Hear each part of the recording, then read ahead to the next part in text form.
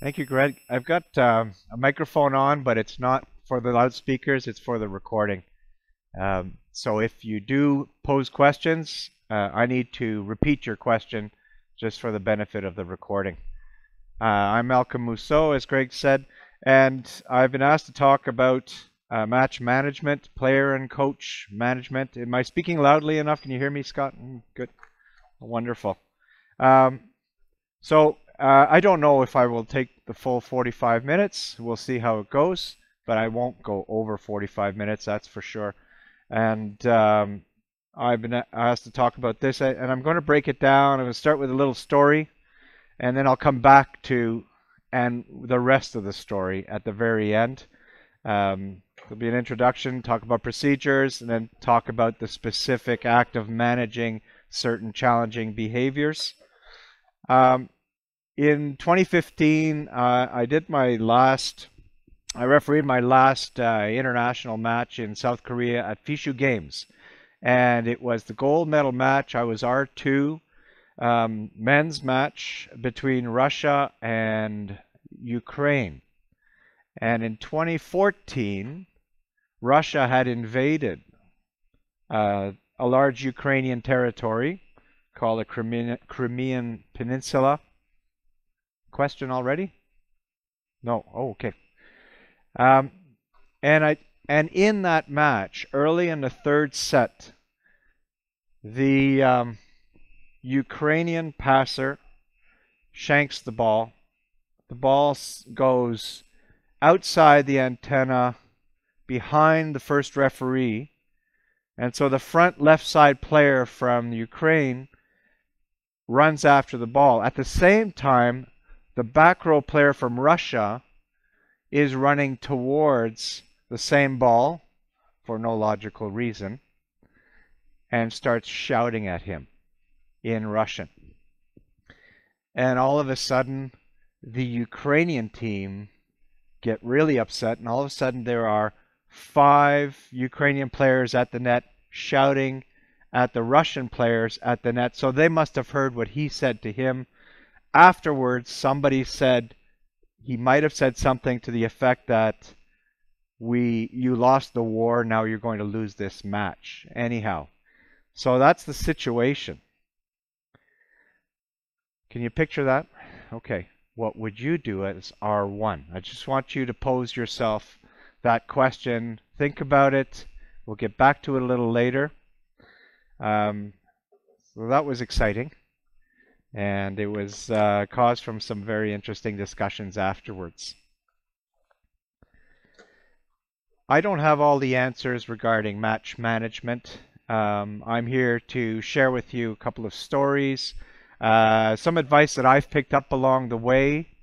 Some of you who have heard me speak, I think I was in January speaking to some Alberta referees, and you've probably heard some of these before.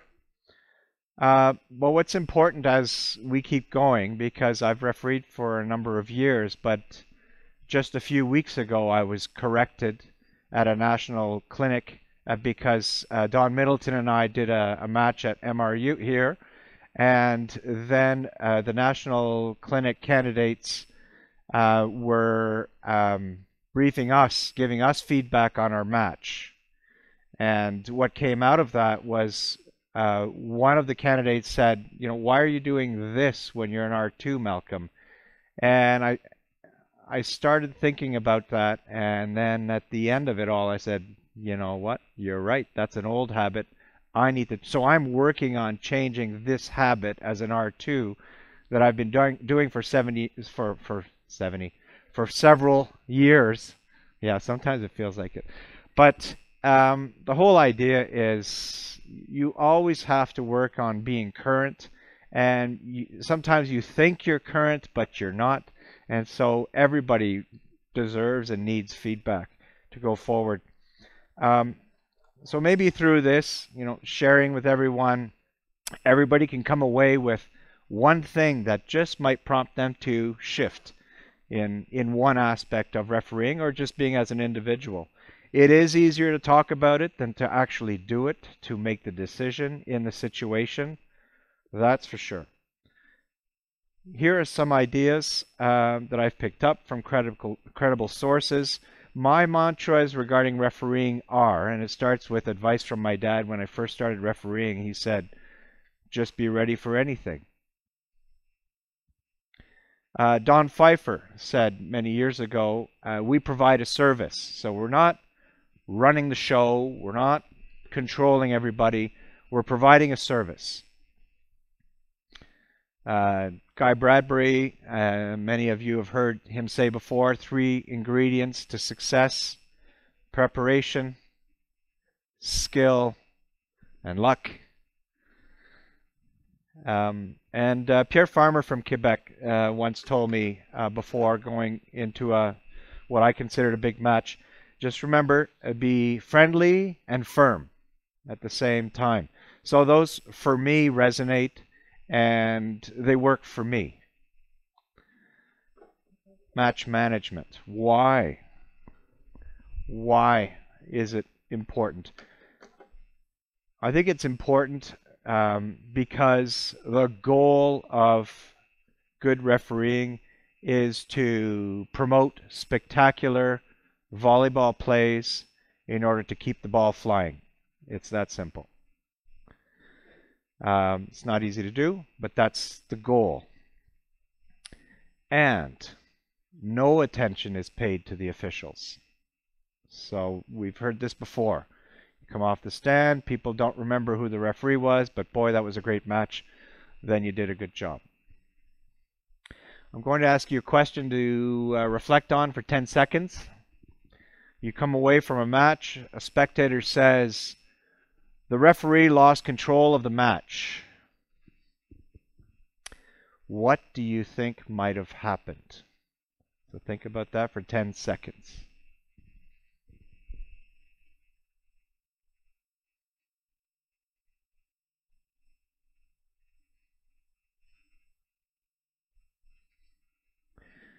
Now, speak to somebody beside you and share your answer with them. See if you come up with the same few ideas.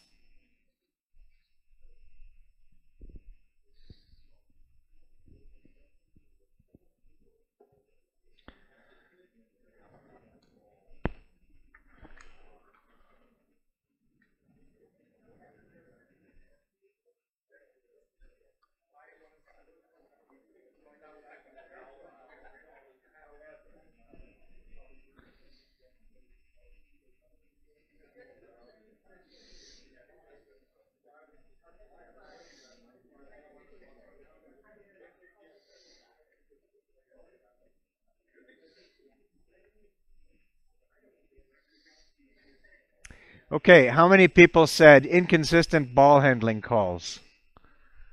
All right. How many people said insufficient sanctioning of the players and the coaches? Another big one, eh? How many said improper application of the sanction scale? Nobody. 1.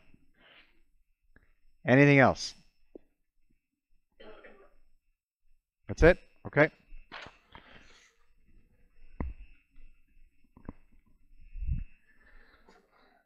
This is about the security blanket. Before approaching the gym, you need to do a bit of preparation at home, and that is to update yourself on the rules that will govern the next match that you're going into. As you know, different levels have different rules, and different conferences have different rules. And I would say for this topic, know the sanctions scale chart. It's a table. And I had attended several tournaments overseas where that was a test question. You get off the plane, you arrive, there's a meeting, you have to write a test. And at several tournaments, that was a question on the test. Draw and fill in the table of sanctions. And so that's, for this topic, what you would prepare in terms of before approaching your match. The concept of security blanket came to me when Many years ago, I had interviewed, I guess in '88, interviewed Weiser Bridle because I was ROC of Ontario, and I felt Ontario needed to work on their skills as second referees. And so Weiser said, "Well, here's the concept of the security blanket," and then we discussed a little bit more, and it was really valuable. A few things. Leave your ego at the gym door, because the next match is bigger than you. You're not running the show. You're facilitating a really good show. You're facilitating a really good athletic competition, and you want to make sure there are no unfair advantages. So Weiser said complications can be avoided if you've prepared your security blanket before the match. Be seen executing your pre-match checklist. You're verifying the equipment, you're counting the chairs, you're checking the balls and the measurement of the net. And part of it is to check, but part of it is to instill confidence on whoever is checking you out before the match begins. Know exactly where the penalty area is in this gym. Check biases. And how do you do that? Well, one is be seen giving equal time chatting with both coaches. So if you walk over to one coach, big hug, long talk, and just shake hands, hi, have a good match, the perception is really not very professional and doesn't seem like it's going to be a fair outcome. R1, communicate your expectations with R2 and with all the referee assistants. R2, check with the scorer, etc. R1 and R2 on this particular topic, go over what is the signal if the R2 wants R1 to give a card. Is it this? Something needs to happen? Is it, this is what I like? It's so as long as the both of you know exactly what that signal is going to be, then that helps with the security blanket. During the match, first referee, use your line judges. So be a team. Use your line judges with every whistle. Check on the R2 prior to every service authorization. If there is what might be a sticky call, R1, conference. Bring the R2, bring one or two relevant line judges. What that does is it buys time and it decreases doubt. And then you make up your mind. R2, know your responsibilities. Know when the coach may or may not ask that question. Because there are things the coach can ask about and there are things the coach cannot ask about. So that's important. When the coach is upset at the R1 and is walking towards the sideline and is about to, there's a little non-verbal R2 support strategy, and that would be you walk towards the coach and you just you don't have to say anything, but what you're doing is you're acknowledging that they're really frustrated. So you're opening up the communication channels. That helps. Coach needs to feel that at least they're hearing me. And sometimes the R2 will say, nonverbal, but just staying at the post and not acknowledging that this communication is going on is not going to help matters. R2 during intervals and interruptions. It looks like you're not doing much, but you're really, things can go off track quickly. So make sure you get the right communication from the scorer. Make sure you've checked in with the R1 visually. Be predictable. Be in the right place at the right time. During intervals, for example, I've seen a partner, R2, and when I was in R1 in a match, between sets, walk over to the team huddle, take a step in. I really need your lineup card. And then the coach erupts. And because he didn't have full control of the English language, he says, "Stop hustling me." But really, he meant hassling. That wasn't necessary. And so as R2, between sets go, stand beside the coach's chair. They know you're there. Don't walk into their team huddle. There's an intensity there that you don't need to be a part of. But show that you're there. Show you're there for a reason. Be predictable. Same time, same position. And you've communicated that. And that's good enough. R2, be quick to recognize when there's an improper request and manage it properly. R2, during game interruptions, anticipate and handle efficiently requests. I remember a few weeks ago, I was late catching a player running up for a substitution, and I was not in the right position, and all of a sudden there was another request behind, and I realized, okay, there might be a mess happening here, so I needed to non-verbally manage it properly, or with my whistle say, just wait, these guys first. So that's just being alert. And after the match, procedurally, before coming down from the stand. Oh, wait a second. Yep. Nope, not there yet. So before coming down from the stand, R1, take your cards, because you might have to use them at the score table. Because you might have to quickly blow your whistle and show a card if people are wondering what's happening before the score sheet is signed. So there's always that possibility. And after the match, procedurally, R1, R2, referee assistants, have a debrief away from the court. Great learning opportunity before everybody forgets the little things that happened during the match. Okay, misbehavior management.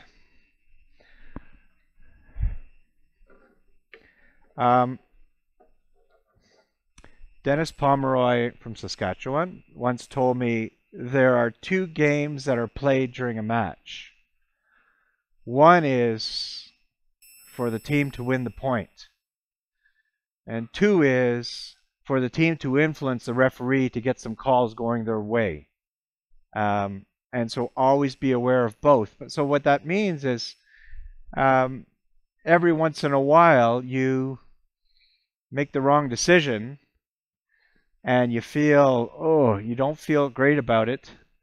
So your responsibility is to reset your counters at 0 and be ready for the next play. Because if you are flashing back to that bad situation or indecision, then you're not present while the next play is happening. So what I'm saying is, if you made a bad call and there is misbehavior going on, yes, there is a little bit of venting, but you can't let them vent too much to lose control of the match. You will continue to try to make the right call, but opening yourself with a bad decision does not give them license to just continue to misbehave. So 2 games being played all the time. When the captain approaches you and has a question with this body language, don't shoo them away, because the rule book says they have the right to pose a question. You need to give them an answer. Now, depending on what the question is, that's when you decide, I've given you an answer to this question. Next time it'll be a card. Okay? So that's important, because the rule says The captain is authorized to speak to the referees to ask for an explanation on the application and interpretation of the rules, also to submit questions of his or her teammates. So they have a right to do this. Bonjour, André. Before you apply the sanction scale, we're getting into red cards. Know the score. Know the score in the set. When in a set would this habit be helpful? Knowing the score. Just by the looks on your faces, I think you know what I'm talking about. So, linked to that, before I get into the next little experience that I had, the other piece of advice is the R1, protect your team. Protect the R2. Protect your line judges. I think it was in 2001. I was an international referee candidate. So I had the uniform, but no patch. And I was doing in Toronto an exhibition match between Argentina and Canada, and Stelio De Rocco was the head coach. In set 2, the Argentinian setter walks towards line judge 3 and says something pretty insulting in Spanish. Just so happens line judge R2 and line judge 3 spoke the language. And so R2 walked over to me and said, essentially, this is what he said to the line judge, because he didn't agree with his call. And so called over the player on the court, showed a yellow card, and then a little bit later on in set 2, the score was 22-23. Canada had 23. And the setter walked over to the same line judge and did the same thing. So anyhow, everybody can interpret, what's his game, so I gave a red card, and I gave Canada point 24. And Canada then, in the next rally, won the next point, won that set. And then the interval between sets, the team interpreter from Argentina, as he was on his way to the washroom, stops by the referee stand and says, one more bullshit call like that and we're walking out. And then went to the washroom and came back, and I said, I think you need to go back.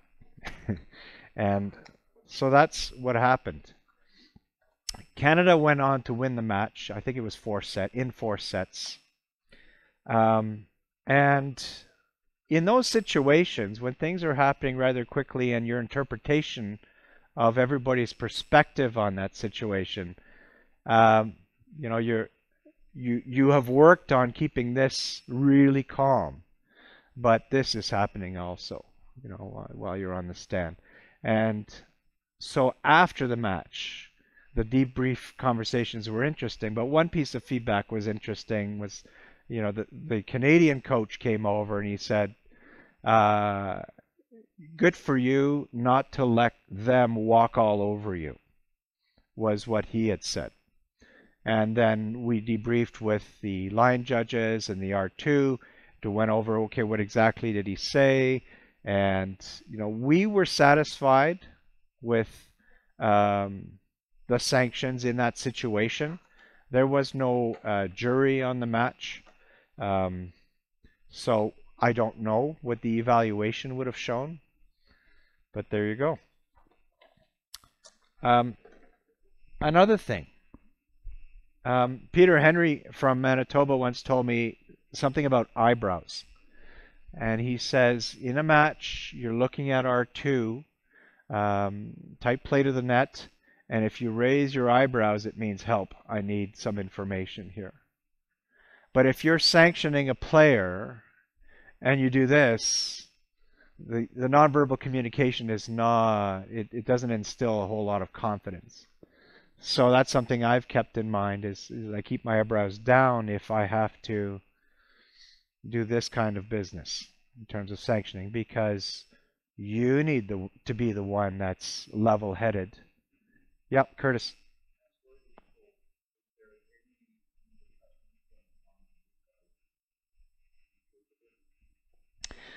In the story that I was told, was there a repercussion on what the interpreter told me during the match? No, there was no. It's a different situation when it's an exhibition match. Um, there isn't a jury. There isn't as much as many officials from different levels. So yeah. Um, in a situation where you need to intervene and modify the behavior, um, slow things down. Take your time. Because whatever decision is made needs to be done non-verbally and clearly communicated to the whole gym. So you take your time. Depending on the situation, you bring the captain over or you bring the player over on the court. You use the language of the rule book as much as possible, make it brief, and then you make it clear to everybody who is receiving, and away we go. So, R1, in the case of misconduct, before the minor misconduct stage 1, there's lots of things you can do to avert people from heading towards the sanction zone. The FIVB ref guidelines say you use your personality. I think what that means is a lot of nonverbal, sometimes a little bit of whistles, toot toot, and a little bit of a hand signal. This is the line, or that's enough. But one thing that's become important to me in the last probably 10 years is the word communication. Acknowledge that they are frustrated. You don't have to sympathize, but you need to acknowledge, okay, you want to let me know you're not happy, got it, and then that's enough. Minor misconduct stage 2, yellow card. So you handle the misbehaviors appropriately and efficiently. If you want to give a card to the player on the court, you don't bring over the captain, you bring over the player on the court. Little things like that. If you want to give a yellow card to a player on the bench, you bring the captain over and say, when you go over towards the bench, you tell number 13 to please raise his hand. So timing, and deliberate and slow. He's getting a yellow card, 4. He's walking over. You're hoping that he raises his hand, and as he is talking to him, maybe a quick blast of your whistle. Your attention is on you, and all of a sudden, this is why. Now you're showing everybody what's happening right now while they're talking. So timing helps with that communication. Personally, the message is being transmitted, and if the player is not automatically, or the coach raising his hand, but you feel there's some sort of acknowledgement, I won't go to the wall and sanction more because they will refuse to raise their hand. I think it has been managed, it's been communicated. There are times to do a little bit of give and take, because that's being empathetic towards how they must be feeling right now. But the match must go on. Let's keep things moving. Remember the new rule from September 2018, Volleyball Canada, which says any direct unsportsmanlike conduct, yes, from team members on the bench towards the referees, so across the court, will automatically result in stage 2 misconduct warning or more, depending. So this is an adjustment that I've been working on as well in the last few years.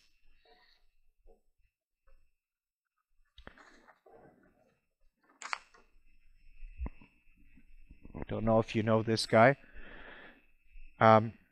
So rude conduct contrary to good manners or moral principles. Sometimes it might be better to expel than to award a penalty point. Sometimes, not that many times, but if it's match point, this guy's already received a yellow card. Are you going to be the person to end the match with a red card? Or is it better in that time to expel him and let the players decide?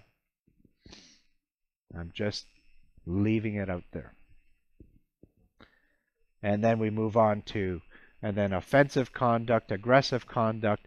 And yes, it's not that clear what's offensive and what's aggressive, depending on the situation.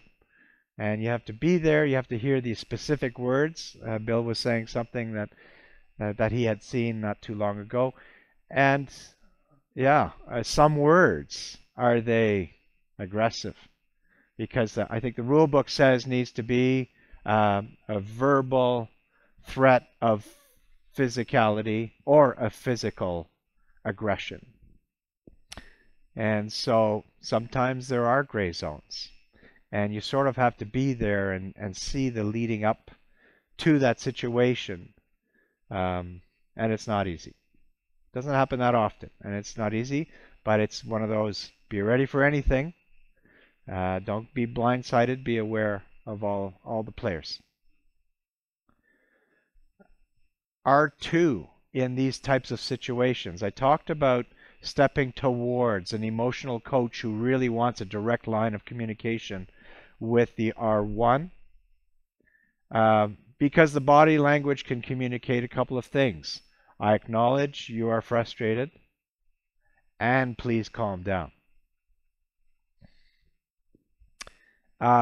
When necessary, R2 can request a sanction. And once again, that's where it's important to have had that discussion previous on what is the signal, and making sure that the two of you are on the same line. Yes, if there's a request and the R1 really doesn't think it's necessary, then the R1 can decide, I acknowledge how the R2 feels, but you better be sure that you have all the information. And if you don't, bring them over and say, okay, well, I'm not sure this warrants it. What exactly is going on over there? So that helps slow things down before you make an important decision. And very important, to avoid protests, then after the sanction, the R2 makes sure things are properly recorded on the score sheet.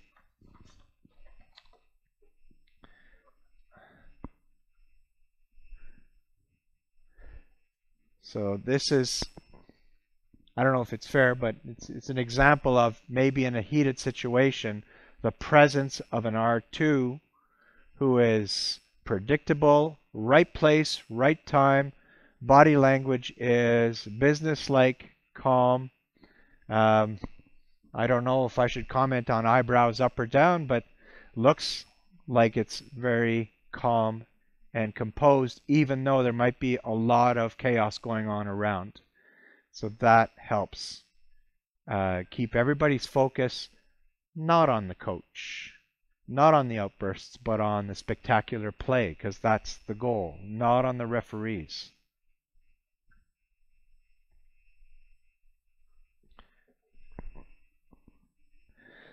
So the rest of the story.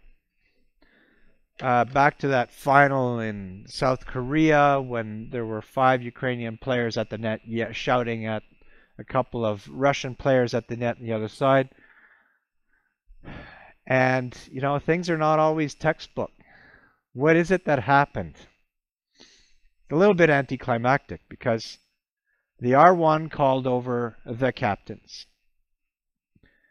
and asked me to come over, maybe to make sure, his use of the English language was appropriate. And he said, please, he says, why fighting please play the game. That's all he said. And they did. And and they played. And the match resumed. And I was surprised. And I think it's because he had built trust in them.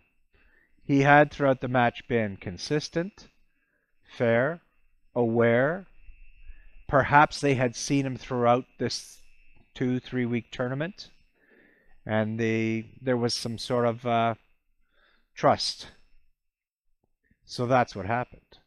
After the match, in a debrief with the jury members, it was suggested that much earlier a yellow card should have been given at the first sign of any kind of trouble, before everything came up at the net. That was the feedback in our evaluation afterwards. So it's interesting. Yeah, I think one of the messages is, you just be predictable, open, keep communication channels open and in control, and there will be that sort of trust eventually that you must earn, that will arrive at a situation where coming out with a lot of sanctions might not be necessary. So that's one of the takeaways that I had from that situation. In the end, if you want to improve, be prepared, know the rules, read the referee guidelines. They are updated, and the first part of it is what's new in this version. The FAQ document, the casebook. Be ready for anything, which to me means, try to be fit and be well rested. Be predictable, keep the ball flying, and debrief after your matches. Questions? Yep, Curtis. Russia. That's me. Better mute that.